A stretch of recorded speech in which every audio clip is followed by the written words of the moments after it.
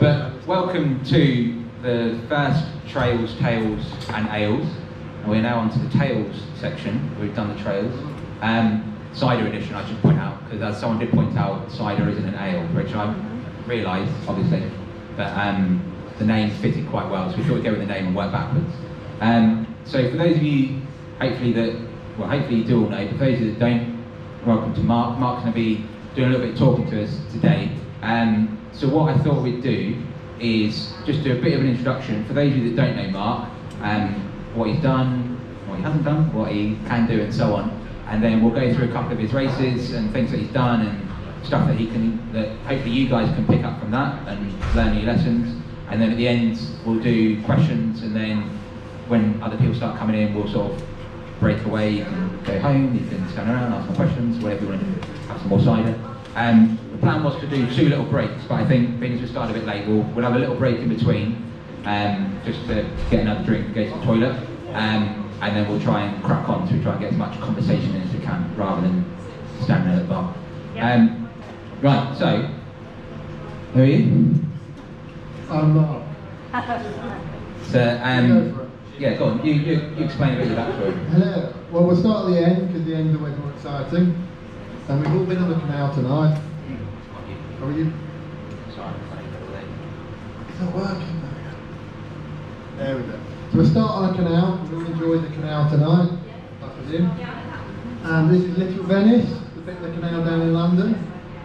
The nice bit of the canal in London. There's a lot of bits that are a bit more salubrious, shall we say. And yeah, it's a beautiful bank holiday, the hottest bank holiday in British history, so it's an ideal day for running a really long race. Good choice there. It's Sunday afternoon, about 7 o'clock, and there's a couple of drunk dogs. Everyone's out on the canal bank, to be honest, people pushing pushchairs, walking with their dogs, etc. But there's a couple of drunks out, absolutely smashed out their face on beer. And they've got a great game.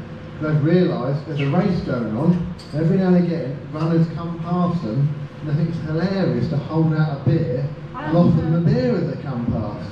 And obviously, runners are serious people, so everyone's just saying no and laughing it off and running past. And then a little bit later, another runner comes along and they hold out the beer again, and the runner looks at them and says, no, I'll take it. And they laugh and they keep holding it out. And I said, no, really, I will take it. And he kept holding it out. So I took his beer. It was really good. And if you don't know, Desperado beer has tequila in as well. So it's got a nice extra hit that's not just beer. I've been running for 37 hours by that point. Most of it hot. I was absolutely steaming with the heat.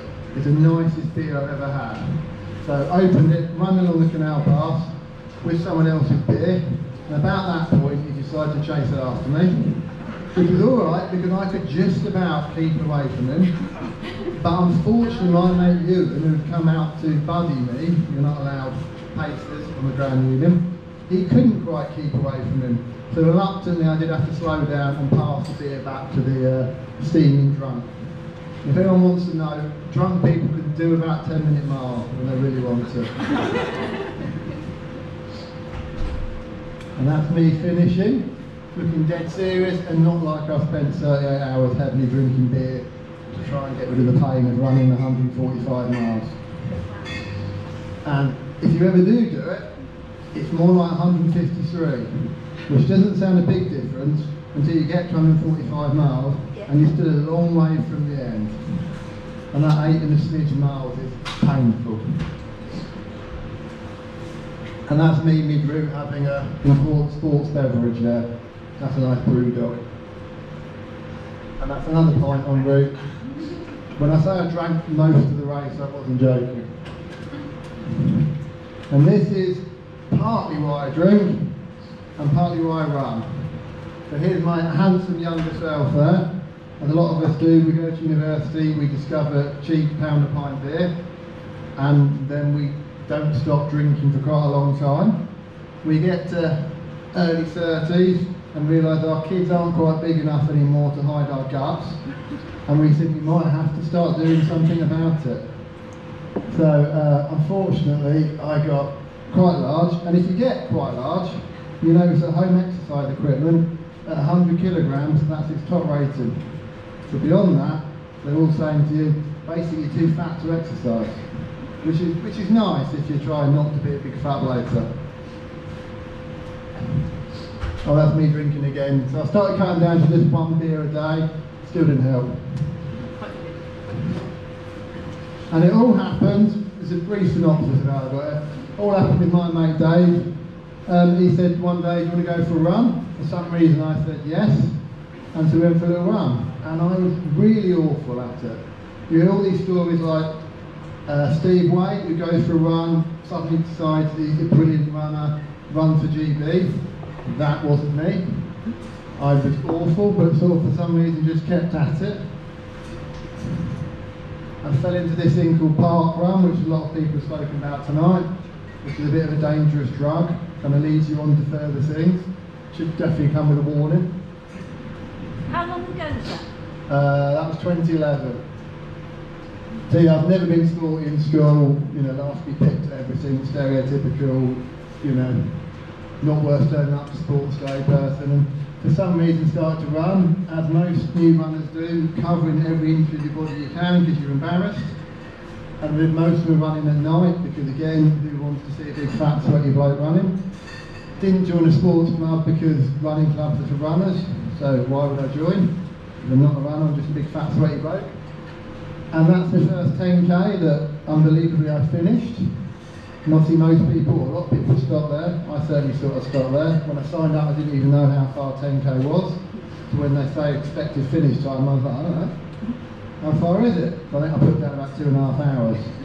So I did start quite near the back. Oh, and then I decided to do a half marathon looking very serious and wearing overly tight shorts. And then I thought I'd do a marathon because the half hadn't quite broken it. You're about to break it or something? No. Oh, I feel like you can ask a really important question. So I did a marathon. If anyone doesn't know the highly esteemed Luton Marathon, not London, but Luton, it's where all the great runners go.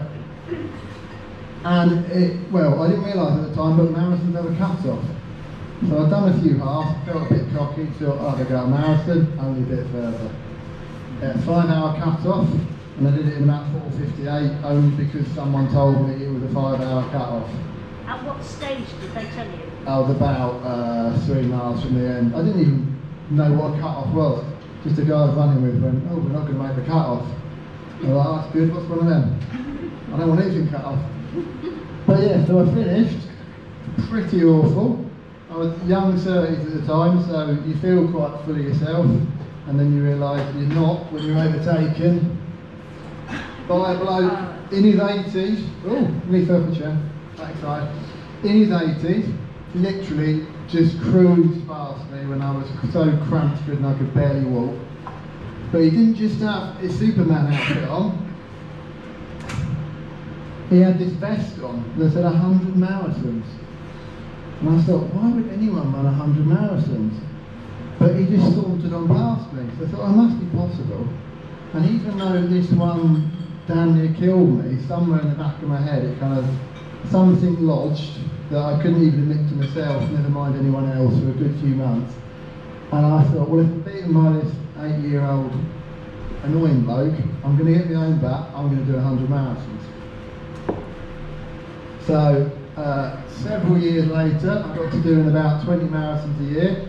So I went from the first marathon to about 9 months to build up to, and then it got to the point I could knock sort of 1 or 2 out a month fairly relatively easy. Also did quadrille a few times, which some people in the room have heard of, which is 4 in 4 days.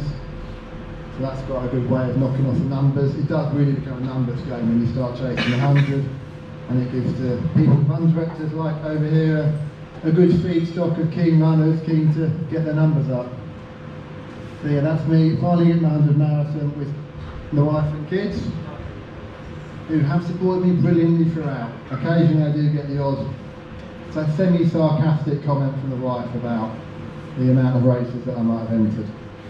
So balancing it with family and kids isn't always easy. Along the way of my wonderful 100 marathon journey, you're going to realise actually marathons are quite simple. You run at a set pace, hopefully. I get that wrong most of the time, but ideally you run at a set pace. You take your gels, you take your water, and you finish. And unless you break your leg, get hit by a car, or coronavirus cancels the marathon, you get to the end. But I thought, oh, it's getting too easy now, maybe I'll try a few, go a bit further, try a few ultras, because, you know, just a little bit further. And what you realise is that ultras are a lot more complicated, and the further you go, the more things you have to worry about. So you've gone from literally turn up, drink, eat, and stay on pace. Suddenly you're worrying about, is it going to get dark? Have I got my batteries for my head torch? Like tonight, are we going to get lost and have to double back and try and find some barking dogs? Apparently the other group didn't get lost. You get obsessed with the colour of your own wee, which is a nice game to play when you're in the middle of nowhere. And particularly difficult if you're running through the night to try and work out whether you're dehydrated or not. You end up shining your head torch down the ground in a very odd manner to try and work out if you need medical help. You're obviously worrying about tripping over, which is something I do an awful lot. You're worrying about things like course profiles. This is Gran Canaria with a couple of bumps along the way. Worrying about your food. You're pretty much guaranteed at some point you'll vomit mid-ultra. And if you're really lucky, other things will happen mid-ultra as well. Sometimes you'll find the bushes, sometimes you won't. And I was going to put a photo of my own feet on there after one of my recent races, but it was too graphic for everyone, so a more cleaner version there. And this is basically the fun of ultras. You get a bit carried away, and before you know it, it's 3 in the morning, you're somewhere on a mountainside in the Lake District, running with 2 blokes you didn't know till a couple of hours ago. Suddenly you've swapped complete life stories, and you're literally codependent on them to finish, and they're probably going to need counselling to ever say goodbye ever again. It's really odd. So that's me getting carried away with a few ultras. Start with simple 50 milers, which the first time you go over a marathon distance is a nightmare. Just screwed with your head. Here's an ultra here. And what's it like going over the marathon distance? Are you fine with it, or did your legs just kind of... Your feet just went, no, what, yeah. What went to? No, Why are you going further? Yeah. You get a medal for 26, why are you going further? Pointless. And so that's a few of the notable races. So Gran Canaria, coast to coast, is a really good race. We've got the lovely Grand Union Canal there. What I like most about that one is it's a long way by train or car. It's not often that you do a race where you actually look back and go, bloody hell, that cost me about 150 quid by British Rail to get back to where I started. So yeah, a few hundred miles, etc. Oh, and what I like about ultras is when we all start running, most of us, particularly me, start off down here. You can't run and you're fucking useless. And then you look at sports and you see people who are quite awesome. You've got Usain Bolt, really quick on the short distance, Paul Radcliffe, Killian Jornet, and you think, I'm going to start running and I'm going to be amazing, just like them. So depending on what distance you're going for, you have varying plan trajectories, I'll get there in the end. So I'm going to be Usain Bolt, I'm going to be Paul Radcliffe, I'm going to be Killian Jornet. And you set off with that in mind, really focused, and you do a few races, and then you realise the crushing reality that we're all bloody useless. And however hard we try, however many personal trainers we get, we'll all be somewhere in that bubble. But that's fine. Because this ultimately is a fraction of the percentage of the world. The fact you're even in that circle puts you well above the average person. You're out there, you're enjoying it, you're hopefully not breaking too many limbs. So we're just trying to enjoy it because after it's just a hobby. And if you can smile when you're running, then that's important too. There we go. And that's me. I forgot to do the t-shirt thing. Oh, never mind. You can strip off now if you want. I will. Yeah, okay. Yeah, brilliant. Well, that's an introduction to Mark. What he also didn't mention, and what you might have picked up on, but he's also in a book as well. So all he didn't just have the buffs for his own sort of strange, I don't know, strange take on things. So your book did quite well, doesn't it? Run like that. It did, yeah. We got the Running Award Book of the Year in last year, which I was shocked about because it was up against proper books by proper runners. So I was quite surprised to win that. But the book, I've read most of it. I've not read all of it. I've read most of it. It's just too good, just saving it. Well, yeah, exactly. You don't want to. It's too boring. I don't know if he dies at the end. What a spoiler, do we? No spoilers. But it essentially documents your sort of from zero to hero type journey, isn't it? From your doing nothing to. I think that there's so much mystique around running, which is basically the simplest sport out there. You know, if you can walk, you can run to an extent. Even darts players probably have more skill and coordination than the average runner. But it just looks so intimidating from the outside. And if you think about it, really only recently, the last probably 4 or 5 years, that stuff like park runs actually got kind of a mainstream and people know about it. Prior to that, there was the general public, and there's these weird people called runners, and you couldn't cross that chasm in between because there was some different breed. And again, so you alluded to it at the start, for those of you that, again, didn't quite make the link, so Mark did the Grand Union Canal Race, and for those of you that did the 6 mile route tonight, you went on the Grand Union. For those of you that did the 4 mile with me, it's about 100 metres up the road over the way, and that's mile 70-ish? Probably, I did recognise something like that. It was quite traumatic. There's a bit of water and a bit of mud next to the side, I'm sure it stands out. And that's 145 miles, Birmingham to London, and that is probably one of the harder races in Britain. It's certainly one of the longest single stage ones. You're not allowed to stop moving for more than 40 minutes. So you can't kip, you can't sleep. Well, you can, a 40-minute kip, but I don't know if that actually benefits anyone. But so how do they track that? I suppose if you fall asleep at the side of the canal, you get away with it. But in the aid stations, they strictly monitor you in and out. Partly because they're not very big, so they can't have people catching 3-hour kip. So it's not set up to picture. There's no. No, it's very old. It's very low key. It's been around for a good few years. It's now gone to a ballot to get in, and it's just pure. You couldn't come up with a simpler race. It's start in Birmingham at 6 AM and then turn towards London and keep going until you hit London. There are 2 turns, I think, the whole way. So if you heard that and me hearing that, I know a little bit about the race, but is it as simple as keep your water on your left and keep going? It's broadly though, you do have to cross quite a lot. The towpath does change sides. So a lot of the time it's easy because the towpath literally stops at the bridge, you can see it at the side. Other times if you don't cross, you can go sort of 4 or 5 miles and find out the towpath just peters out in someone's field. And the aid stations are off the canal, so you have to go back. But yeah, it's beautifully old school. Even the finish line is the most understated finish line you'll ever see. It's by the public toilets on the side of the canal, and they've just got a big bit of plastic sheeting on the side where they just write down everyone's finish times, and that's it. There's no like inflatable arch or any of that faff, but for some reason that simplicity makes it all the more important than sort of something like London where you've got the gantry and the bands and the crowds. And most people don't even know you're racing.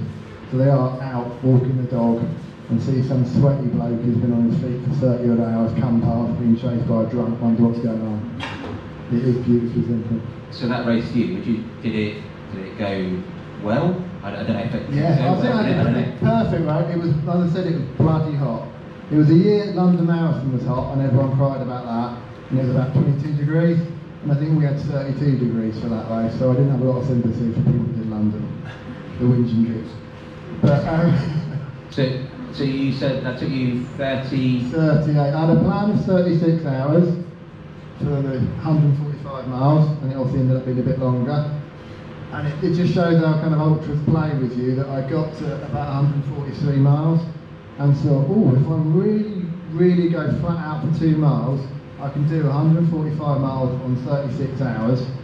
And even though you've still got miles to go and you've been on your feet for over a day, something just clicks in your head and you just put the foot down and just go flat out for 2 miles, overeating, feeling nauseous and like you're going to vomit, whipping past people that overtaken you before, to get to this arbitrary 145 miles just to prove to yourself that you could do it, and then stop and nearly vomit in the canal.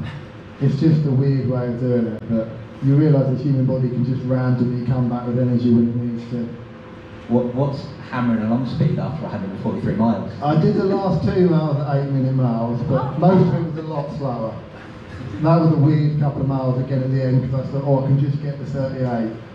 And I just thought, if I run, I'll get it finished, and I want to get my lift home. So were you walking? Yeah, were you jogging the whole way? If you do something like South Downs Way, because it's very undulating, you get natural breaks, a bit like the route tonight, so it forces you, whereas that's just flat the whole way, you get the odd, camber over a bridge. So you do have to be quite disciplined and start putting walking breaks in. I think the course record is a fraction under 24 hours, which is relatively slow compared to some races, to show that even they're putting some walking breaks in. Obviously it's a mile quicker than I managed. Have you done the Thames Park 100? Yeah, the training for 145 mile race is a bit challenging, because how do you train for that? Is there not a runner's world? No, you don't get the 16-week, get your best 145 mile runners world programme, unfortunately. So I had a really great idea that I would do the Thames Park 100 as training, because it's mostly flat along the side of water. But then I also thought, well, that's Saturday and Sunday, the bank holiday weekend. I could get another run in on the Monday, so I did the Milton Keynes Marathon on the Monday, where I was also one of the official pacers. And that was a bit traumatic, because, the guy who was meant to give me a lift back dropped out, I think about mile 50, with suspected liver failure, because he had, or was it kidney? Which is the one that goes if you don't drink enough? Kidney. Yeah. Suspected kidney failure. He was bad. Yeah. So about mile 50, I thought, not only am I sweating like a fat bastard running 100 miles, I haven't got to lift home anymore. So I happened to be running along with this bloke and just saying, God, I don't even know when to get home. I've got to be pacing Milton Keynes about 24 hours after I finish. And randomly I bumped into him again at mile 90, and he lived in Bedford, and he said, I was going to have a nice romantic breakfast with a wife, because we've got a hotel. He said, I've cancelled that. He said, she's going to meet us at the finish, she's going to drive us home. And I've never met the guy before, and I was like, bloody hell, I could have been a murderer. Yeah. Is that how the book finishes? Yeah. Spoilers. Because, for those of you that don't know the Thames Park 100, it's 100 miles along the Thames Park, run by Centurion, and I know that is their race with the biggest failure, the biggest dropout rate, because people turn up to a 100 miler, and they think, oh, it's along the canal path, it's flat, that'll be easy, and they just keep running, and they don't take those natural breaks. So, I've run on the North Downs and the South Downs, and if you're running those hills, then you're fine, you don't have to worry about anything. Like most people walk them, whereas if you're on a canal, you don't think to stop it, you're just like, oh, this is fine, this is easy, and then you get to mile 30, bollocks, or should I walk? And you're blown out your arse, So do you do a minute walk run, or is it partly kind of by feel, and always make sure if you hit an aid station, don't hang around an aid station. Have a cup or a bag, wherever, fill it with the food and just walk and eat. Because then you've got your walk break, and then 80 a mile further down the road when you decide you want to run again. But there's so many people at aid stations sit down, and the whole beware the chair thing they always tell you, don't they? I've seen so many people just sat there. Even really far on in the race, early on, where they've been sat in the chair for an hour, and it's like, it's like you could have probably been in the contention to win it if you got off the fat ass and run. Instead they've just sat there moping around going, oh, it's too hot, I don't like it anymore.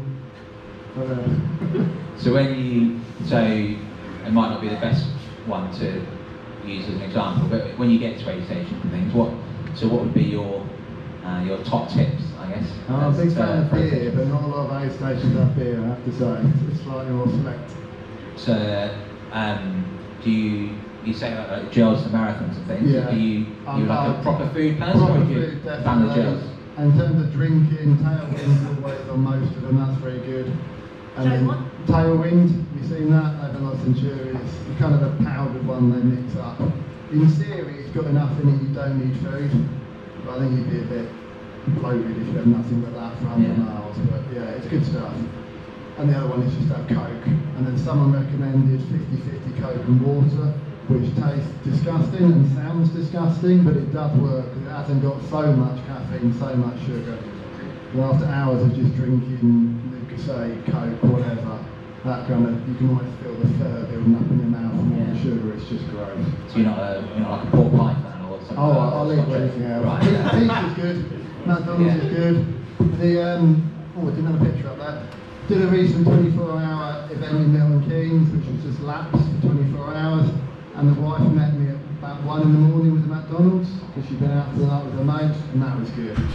And then it happened to be Father's Day on Sunday, so she met me again at 9 o'clock with the kids and a McDonald's breakfast. So I Don't you polished feel that sick down. after you've eaten? No, not at all. Mark, you are forgetting on that 24-hour race we were leaving beers out for you. Oh yeah, that's a problem. While we're running a 24-hour race, we're leaving beers out for Even you. in the teams with these cheating. Our team won. True. Who won the solo one? Well, that was you, because you parked that record. Exactly. Yes, dominant. But yeah, I think the main thing with ultras is you go to an aid station, eat whatever takes your fancy. Because your body will know what it wants, and whether that's a massive bag of pineapple, a slice of pizza, crisp, whatever, just shove it in your face. I should have said, after when you did the 100 and then you paced Milton Keynes, what did you pace? 5:15, fortunately, it was the slowest pace group. Were you on pace? I was bang on. I did well, I really worried, because I went out for a little run before the marathon, and I did about 16-minute miles running, and I said, oh Christ, I'm going to let everyone down, but I thought, well, I've got to go, I can't tell them like the morning that I'm not going to do it, so I'll go along. You sit down, you put the pacing bib on, sat down in the chair, had something to eat, etc., had loads of food and stuff there, and I said, right, we're going to go to the pens now, get ready to pace, and someone had to help me up out of the chair. Did you get a t-shirt for the Grand Union Canal? You turn up in the t-shirt? I should have done. Yeah, That would or have for been the the best way to Centurion. do it. You do for Centurion, don't you? You get a t-shirt. Yeah. You should have been in the finisher's t-shirt. You have to be weather patient, so Ah. everyone knows what you are. But yeah, I did feel a little bit of a fraud stood in the pen, and people are coming out, oh, you're pacing 5:15, you have to be confident and go, oh yes, I'm pacing 5:15. While you're thinking, God, I can barely walk. But yeah, after a while your legs loosen off, and it went really well. It was a hot day again, Milton Keynes always is. I lost quite a lot of people I was going to be pacing. Randomly saw a mate at a pub, so I stole his pint on the way around, that went quite well. And I saw the wife of another club mate and stole a beer off as well, so that worked quite well. So when you've done, I mean, you've done a few like long events, over 24-hour events. Yeah. It's quite common for hallucinations. Have you ever had hallucinations or anything like that? So, For a long time I hadn't. I felt a bit like I was missing out. Everyone tells you these great things about hallucinations, and I thought, I don't get any. It's not fair. I've also not pooped in the woods on a run, so I feel a bit like a fraud being an ultra runner. But I did a Lakeland 100 last year now. She went up and seen it, 100 miles in the Lake District. And I'd not been to the Lake District before, it's quite hilly. Yeah, I should call it the Hill District really, there's a bit bad trade descriptions there. And God, it was so painful. But about 3, 4 in the morning, we were looking out, there these unmanned dobbers. So then if you've done an ultra where you have a little chip on your wrist and you dob it in certain stations to prove you've been there, most have got people out, but one is unmanned, out on this bleak hillside in the pissing rain. And I was with these guys, like I said, I was just randomly met, and now we're basically going to have to stay together forever and marry each other, because we formed this weird symbiotic relationship. And everywhere I looked, I could see this thing to dob in, but every time you get close to it, it was just a rock. And we just kept looking for it, and it was doing my fucking nuts in. And then it started raining even more, and we were on this really pebble-strewn bit, and all the little pebbles started to look like frogs. And I didn't want to stand the frogs, because it's a bit icky. So not only was I hallucinating when I had to go, I couldn't walk anywhere because the floor was covered in frogs. And even though you know you're hallucinating, you can't put out your mind, and you're just thinking, I'm absolutely fucked. But we did eventually find it, dobbed in, and just about carried on. But that was the hardest race I've ever done, absolutely mullered my feet. It was ridiculous. They always say in ultra run, the 2 things to look after, your stomach and your feet. I made a good effort to eat the whole way through, but I just didn't look at my feet till about 60 miles in, and I took my socks off and I was nearly sick. It was disgusting. Just the whole layers of skin are coming off, the socks somehow embedded into your foot. But then I put more burgers, and it was shocking. But yeah, you just have to kind of run on with it, and towards the end you're just trying to find a bit of your foot that you could try to walk or run on that wasn't agony. And it's the one time I've taken painkillers in a race, because I thought, I know what hurts, it's everything from the ankle down. I just wanted to get about it for a little while. So So do you, on the long run, Yeah. do you normally change your socks? Do you towel? Do you I not normally, if your feet don't hurt and you're doing alright, don't touch them. But this one, they were a little bit sore and then they go beyond a little bit sore. And I thought, oh, I've got another pair of shoes at the halfway point. But could it start absolutely pee it down? The spare pair of shoes I have were going to be no good.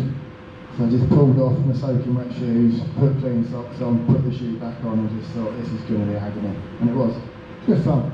The only good bit about Lakeland is the last mile and a half or so is finally on tarmac, which after hours of doing this, you just think, well, I can either stumble or I can just run and it'd be absolute agony for about 10 minutes, but at least I'll be finished. So you just hit the tarmac and you just, as fast as you can, flat out sprint to the end just before you vomit through pain. It's good ultras, you should all try one. so do you have any like special, I don't know, feet prep now off the back of that, or you just, you know, chalk it up as a lesson and the carry on? main thing is attend to your feet as soon as you can. Have a lot of spare socks, keep them in a Ziploc bag in your bag, and change them whenever you can. Have you had to do that since? I've not done anything quite horrific as that since. Right, okay. But I am doing it again this year for some weird self-flagellation reason. With 100 again? Yeah, I didn't like it, so I'm going back. How long did that take, roughly? Lots. I don't think anyone begrudged you. Has anyone done the Lakelands 100? I think it was about 36, which is, yeah, not much quicker than I did 145 miles on the Grand Universe comparison. But the nice, or the bad thing about Lakeland, it starts at 6 p.m. on Friday. So you start in the daylight, obviously you run, it gets dark, depressing, put your head torch on, but then the sun comes up. You're like, it's Saturday, new morning, I feel great. So you keep running, and then gradually falling apart. And then at some point, Saturday, it gets dark again, and you put your head torch back on again, which is when it hits you that you can run in for what basically feels like 2 days. You've still got 20 or 30 miles to go, you're somewhere on the side of a hillside, you still don't really know where you're going, and you just question really bad life choices. So you've done, so I mean, Grand Union obviously is like a flat's day so much plus. better. But like so in terms of dealing with just general tiredness and things like that, have you trained for that? Do you just, you know, put up with it on the event? How do you find the train, like running over 24 hours? I can recommend having kids as good practice for, you know, surviving on very little sleep. It's a very good practice. Yeah, I didn't have to run though. Like, I've got small twins, and so it's life's a nightmare. But I didn't run 100 miles afterwards, so it's a little. To some extent you get used to it and you get through it on a diet of caffeine and sheer bloody mindedness. And that's the most thing with ultras is unless you're at the front, you're not running, you're doing a combination of run walking to get through, and it's just making that constant forward progress and trying not to get lost. Which is another fun thing with the ultras when you realise you've gone a mile in the wrong direction and basically just want to lie down and cry because you've just added another mile back on. Probably a silly question given that you got lost doing 6 miles around here, but what's your navigation? That's really good, I got lost. You should all really get I have an app on my phone that essentially directs me like Google Maps. So I will run and it will sort of say, in 20 yards turn left, and then you turn left. So if you've got the GPX route and then you've got these apps, there's no reason to get lost. Say that. I probably should have said this Say like that, 2 hours but ago. you didn't say turn left over the field behind the bush. Yeah. Did you have the app? No Did you have the thing problem. on? Well, no, Because because three of you us veer off, don't you? He Then didn't turn say on. turn left. Well, with I had in the Lakelands. He just went over to the left. Yes. But yeah, in the Lakeland, my watch just randomly froze at some point. It wouldn't turn on, wouldn't turn off. It was just frozen on the screen, and that had all my navigation on it. They do give you a map book, but you know who reads that these days? So I was a bit lost. With your ultras, did they hang little like ribbons and stuff when you're Not supposed to turn? on My Lakeland, ultras no. are kids. It's a shame they don't want 6 Oh, miles. they should do, yeah. Yeah, good. They do that on the ultras for the little ones, yeah. Like Yeah, just the not mountain on ones, these they little don't. runs. No. So, Centurion stuff, if you are looking to do an ultra, is all really well marked. So if you're doing 50 or 100, I would recommend going with them, and you would really struggle to get lost on one of those unless you're an absolute nincompoop. yeah, no, I second that. I've done a few Centurion ones, and they are the gold standard. I always say to people, Essentially, that's why I tried to copy from Ireland's. So what was your, a lot of people in the room, sort of ultra runners or looking to do ultras and longer distances.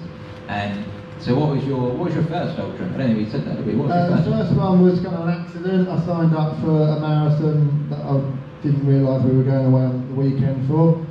Contacted the race director and he said, oh, it's a bank holiday, so you can switch to 30 mile on the Monday. And I said, oh, I'll do that, we can't be much further. Bloody isn't it? Those extra few miles are terrible, like I said. And then you get a bit carried away and think, well, maybe I'll try a 40. And then I fell into a bad group of runners called the Redway runners. And they're full of bad ideas and think, oh, should we do a 50? So you start doing a 50 and you think, oh, it's not too bad. I mean, it's only twice the distance of a marathon, we can manage that. But then, particularly with Centurion, you look down the list and go, oh, there's a 100-mile version, maybe we should try that as well. And that's when you start ramping up and start doing sort of 30-mile training runs on your own on a Sunday morning. And what's your, to appreciate it can change, but what's like your general marathon time, like a 3? Normally under 3:30, yeah. Okay, so then, I mean, that's even worse, isn't it? So you do a 3:30 marathon, and then you look at 50 miles, which is like twice as much. You're like, well, I've got 12 hours. How the hell can I'll do it in like 7 hours and 10 minutes, I'll be fine. Like, you know, just spend a bit longer, and then you realise that you need like, a lot, like it's a lot more than twice as far. Yeah, when I do 100, I normally try and break it into kind of 4 sections and aim for sort of 4 hours, 5 hours, 6 hours, 7 hours, which does seem like a massive drop-off. So you try and get a little bit quicker if you can, but it's more don't go quicker than 4 hours for the first. Yeah. And then hold on a bit and see. Yeah, well that's that tends to be people's mistake when they step up. Is I'll go a little bit less than marathon pace, but you've got to go a lot less because you should go more or less than that. It's better to be walking in the first 20 miles than at home rather than sort of finishing it sort of thing. So I think what we'll do if we have a little sort of 5-minute drink break, toilet break, burger break, and then we'll crack.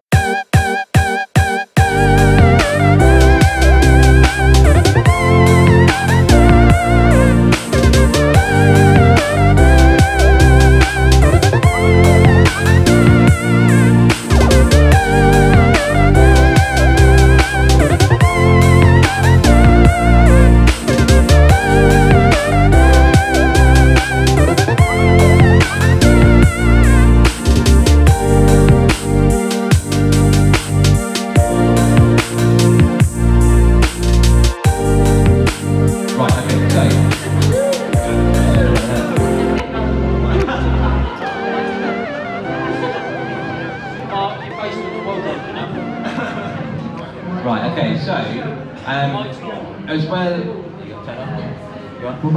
Okay, right. As well as running ultras and doing all these sorts of things, Mark has, I guess in vain probably now, you've been properly training for London this year, haven't you? First marathon you probably trained for. It might be in vain, we'll find out if it's cancelled, but yeah. Yeah, so I did I didn't train as much as I should for the first marathon I did in Luton and really regretted it. I trained a bit properly for the second and third, which I ended up doing on the concurrent weekend to try and raise a bit more money because it's a charity spot for London. And I've never really properly trained since. So after a lot of ultras and stuff, I was lucky enough to get a local competition to get a proper running coach and got a ballot stop for London and thought, oh, let's go for it. Let's train properly, like a proper runner for once. So yeah, this is the longest period I've had of not running marathons. I've not run one since December, which is quite painful for me, I have to say. But so I'm training properly and doing this stuff called strength and conditioning. I don't know if you've heard that. I never used to worry about that, but I never used to get injured. And then last year I turned 40 and you all just sort of fall apart. It's shocking. It literally is. It's like someone flipped the switch. And you. But yeah, last year, because I was training for Leighton 100 in the Trans-Gran Canaria, put in loads of miles, it worked brilliantly. I did finish them, but then I just fell apart after, so I realised I actually need to properly train and worry about stuff like diet and strength and conditioning and not getting a fat age bastard. So you're enjoying like having a plan to get trained to? It's really nice not to have to worry. just to hand over responsibility to someone else, and you just get it sort of week by week. You just go, oh, I'm doing this on this side, and you're not having to. Look, your dog, look at that. And not having to kind of not being distracted with other races. Just know you've got these runs down. Sometimes they seem a lot shorter than what you used to if you've been training for ultras, but you kind of, it almost a permission slip when you've got a proper training plan that it says 4 miles, so I'll do 4 miles. Without that, you probably go and you might do 10 miles, but the point is that's a recovery day because you did 18 the day before or something. Yeah, so, I mean, I have a coach as well. For no real reason, but it is nice to just do what's told rather than thinking, oh well, I could probably do more. It is nice to just sort of, like I say, you just wake up and it's like, right, Wednesday, I'm doing this. Well, I have these weird things now called rest days, which I don't know if people have heard of them, but I never really used to have them before. I never intentionally kind of run street, but I would run pretty much every day. And yeah, now every Friday I don't run, which is quite odd. So, I mean, assuming, well, I say assuming London's going ahead, I don't think it will do, but assuming London goes ahead, do you reckon you'll be on like PB territory or just good fun territory? I'd like to be PB, but with the injury out of the back of last year, it really took a lot out of me. I kind of went to the point I was knocking out anything over about 320 was a bit of a disappointment for marathon. And the last year in November, I was kind of struggling to break 4, which really brings it back to you that Christ, I am actually quite buggered. So you've got London end of April. When's late? End of July or mid-July, something like that. I'm trying not to pretend that I'm doing it. Just, yeah. But then, without your head. if you've got good marathon training in the legs, then it'll should lead be on. alright. And I've got New York in November, so I'm hoping that one's not cancelled. Whatever happens with coronavirus, I'm hoping by November we've got on it. Yeah, if we're still worried by November, then if we still stop the house record. That's the Grand Union Canal, that's literally the finish. Bit of plastic with some names written on. But after that long, it's quite special. So that's your plans for this year. We've said that you've got your book. Any plans for one like Funny you should ask, yes.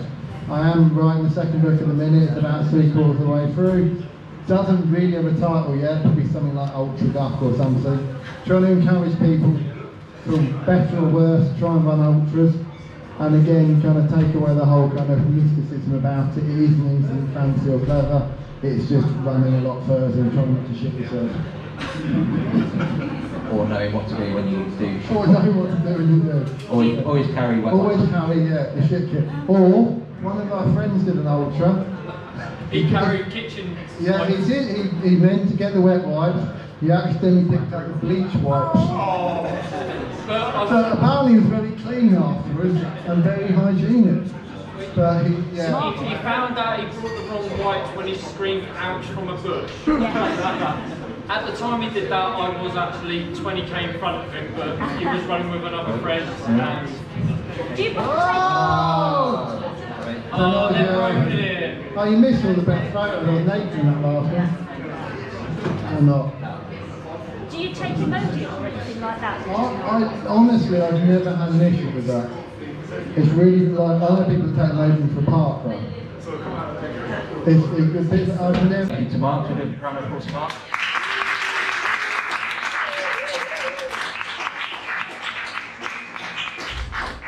If you want to get a signed copy of the book, I'm sure he'll sign them and sell you the books as well. If you've got your own copies with you, you can get those signed as well.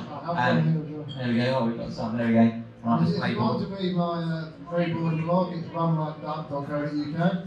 And Twitter, I'm most active on, which for some odd reason is Monty the Mark. Excellent. No reason, but there you go. Thanks very much, and thank you to the Cidery as well for hosting us.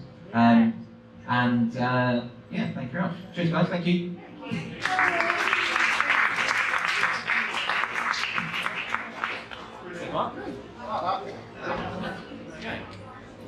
Stop that.